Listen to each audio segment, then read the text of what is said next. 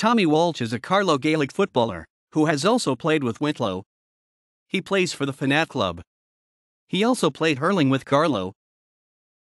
Walsh won the Tommy Murphy Cup with Wicklow in 2007. There were then rumours about a possible return to Carlow under new manager Paul Beelan. Tommy then played with Wicklow against Dublin in the O'Byrne Cup and had confirmed that he would remain with Mick O'Dwyer.